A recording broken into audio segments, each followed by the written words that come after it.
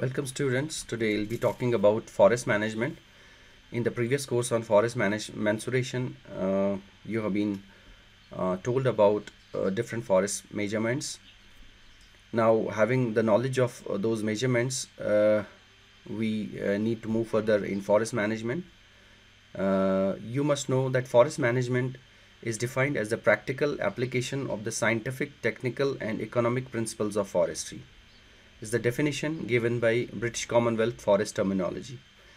Now, as per another definition, it's the branch of forestry whose function is the organization of the forest property for management and maintenance by ordering in time and place the various operations necessary for the conservation, protection, and improvement of the forest on one hand, and the controlled harvesting of the forest on the other. Now, as per the third definition, it is the application of business methods and technical forestry principles to the operation of forest property. Now, these are the three definitions, 1, 2, and 3 about the forest management. Now, talking about scope of forest management, forest management mainly involves 3 tasks. That is, the first is control of growing stock, its structure, and its composition. The second is administration of the forest property, and third is the distribution and marketing of forest produce. Now, how we are going to control our growing stock, its structure or its composition, means different kinds of species.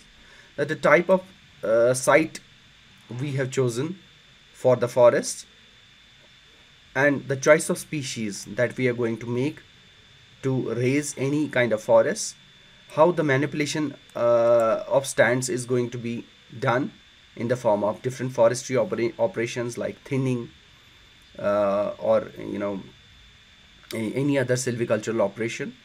Now, once the manipulation is done, we may be ready for the harvesting of produce. How the produce is to be harvested, it may be in the form of major forest produce, that's wood products or timber, or it may be in the form of minor forest produce. Now then we have to see for the regeneration, how we are going to opt for the regeneration. Is it through natural means, or is it has it to be supplemented with the artificial means? Now then, how we are going to protect our crop. This forms the control of growing stock, its structure and composition. Now coming towards administration of forest property, we have to administer this forest property through different resources, which may be manpower, which may be finance, or which may be labor. Like we have to see how the forest organization is going to work, how the person who are managing these forests are to be managed, how different works like afforestation, like different nursery operations, how the monitoring and control of those works is going to be done, how the labor that is involved in different kinds of activities in a forest, their management and welfare is to be seen. Then how the finance is to be controlled for economic efficiency. And we in addition to that, forests not only meet our economic requirements or environmental requirements, we also have to keep in consideration the social obligations. We in the forest fringe villages, or the people who are residing inside the forest, they have been given certain rights in terms of, maybe in terms of timber, maybe in terms of fuel wood, maybe in terms of fodder for their cattle. So we have to take care of those needs. Then we have to make a record of all the activities for our present and future reference. Now, once all these things are done, we have to see the forest, that is forest product that is being generated out of the forest. We have to transport that and through effective means of communication from the point of production to the point of where it is sold or the marketing.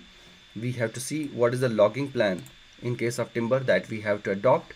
We have to see the marketing data, what is the present supply and demand scenario in the market, and how the price and competition is going to work once our produce is brought into the market. Then how we are going to sell or produce, different technicalities regarding the sale of our produce, and the revenue that we are going to generate, it is to be reinvested to the forest or has to be regulated so as to maximize the benefits. Then principles of forest management are broadly based on the different forest policies that have been implemented in India from time to time. Now, talking about forest policy of 1984, it was India's first forest policy, not of the independent India, and wherein the public benefit was the sole objective of the management of forests. Forests were something seen to be preserved in the hilly areas for maintenance of climatic and physical conditions. Now, the focus was on cultivated land, which was to be protected from the devastating, action of hill torrents. And there was an increasing demand for cultivable land as per this forest policy, which was to be met through by clearing forest area. So you can clearly see here that the focus was on the agricultural production, not on the forestry in terms of conservation. Preference was given to agriculture over forestry. Now, uh, um, as per National Forest Policy of 1952, more or less it retained some of the fundamental concepts that were in the old policy, but it went a little further, in the form of balanced and complementary land use. A little concern was shown towards the forest, deviating from originally paying much emphasis on the agriculture. Now it was realized that we need to check denudation of mountains regions. We need to have a check on erosion along the bank of rivers, wastelands, and invading sea sands and shifting sand dunes in the deserts. It was realized to establish tree lands for amelioration of physical and chemical conditions, promoting the well-being of the people. Now, increasing supply of grazing for cattle, small wood for agricultural implements, and firewood. These are the social obligations, so that and the through providing firewood, cow dung is spared for manuring agricultural lands. These were also focused in National Forest Policy of 1952.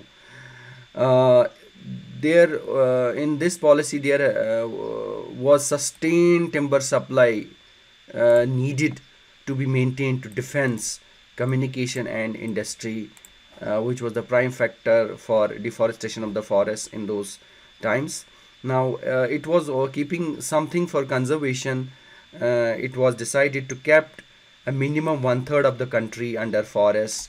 We should not go below this percentage, wherein we had to maintain 60% of forest land in the Himalayas and 20% in the plains. So there was a little shift from the old policy in 1952. Then this policy also advocated functional classification of India's forests.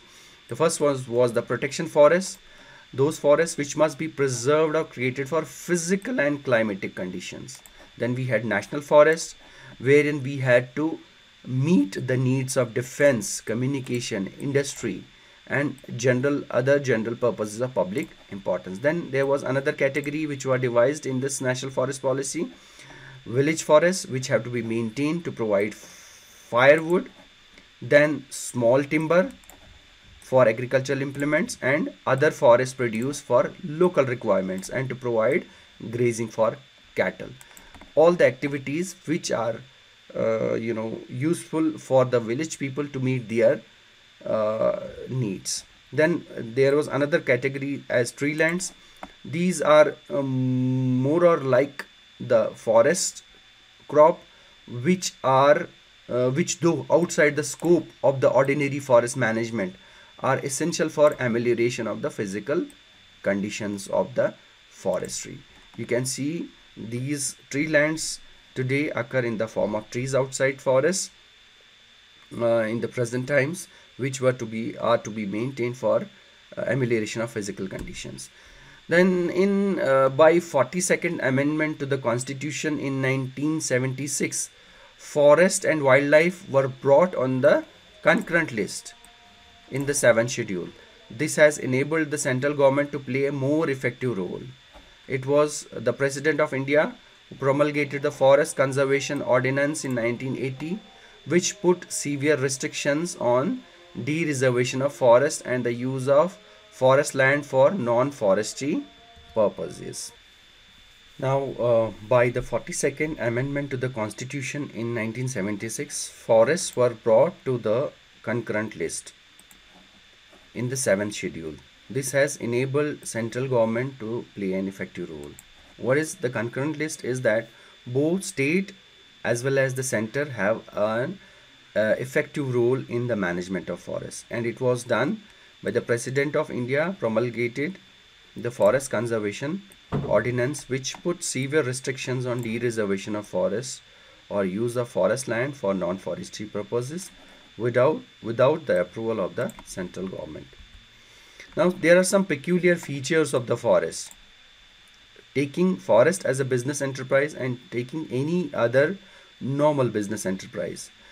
Unlike agriculture enterprise or any other manufacturing unit, forestry is based on a long investment. Agriculture crops are annual, or any other product we are producing in the factories. Those are produced in a very small amount of time, unlike forestry, which is to be invested for a long term, say 10 years, 15 years, or more than that. The second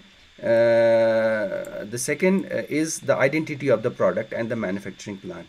Now we know the manufacturing plant is separate and the product is separate. Both can be separated in terms of normal business enterprise, whereas in forestry, the trees are the manufacturing unit, and the increment which we get on the trees is the product.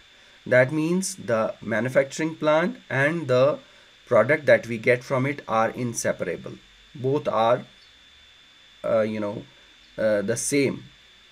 So it is sometimes it becomes difficult to separate the product on a short term basis from the manufacturing plant. Number 3 is the multiple and varied land use. We know that forests provide us timber. They may provide us with minor forest produce.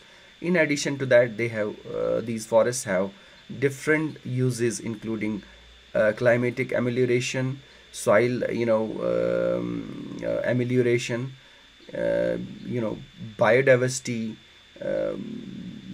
providing oxygen, providing a house to glaciers, snow, which form the source of perennial water, and many other things.